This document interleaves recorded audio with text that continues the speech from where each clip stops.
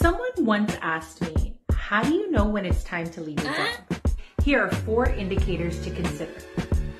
Number 1 is a lack of growth. I mean, let's face it, anything in life, if you're not able to grow and evolve and spread your wings, it very rarely leads to happiness or fulfillment. Number 2 is constant stress and burnout.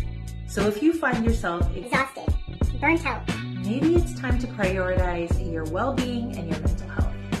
Because no job, not one job, is worth sacrificing your health.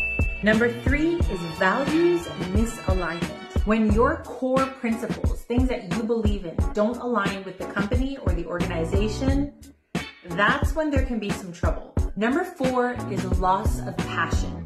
If your job is no longer igniting a passion and a purpose within you, if you're waking up dreadful to go to work, that might be an indicator that you've outgrown your current role. I always tell new grads and nurses, pursue a nursing career that you are passionate about, that ignites a sense of purpose, and don't fall victim to just working for a paycheck. Have you experienced any of these signs in your career? I'd love to hear your thoughts and personal stories. And if you're looking for resources or tools to help you make the next move in your career, make sure to check out my website, www.itsjustlikeThat.ca.